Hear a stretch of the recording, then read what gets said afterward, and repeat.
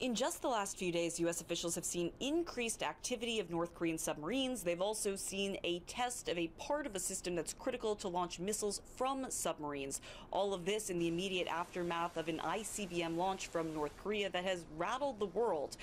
U.S. President Donald Trump responded by saying that the U.S. will handle it, but he hasn't elaborated as to how the U.S. will handle the mounting North Korean crisis. Looking to China has been the cornerstone of President Trump's policy in terms of dealing with North Korea, but it now seems that China and the U.S. are farther apart than ever when it comes to working together to put an end to this growing crisis.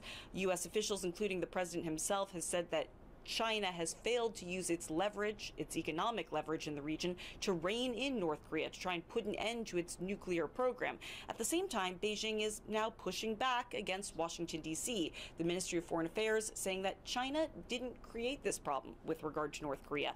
And now China's ambassador to the UN calling on both Pyongyang and D.C. to work to lower the tension on the region. Yes, they have condemned Pyongyang for the launch of another ICBM, but they say that rhetoric from D.C. isn't helping the matter either, specifically pointing to this often repeated phrase that all options are on the table. That's something that President Donald Trump has said, that the Vice President has said, that the U.S.'s ambassador to the UN has said, and that the Secretary of State has also said.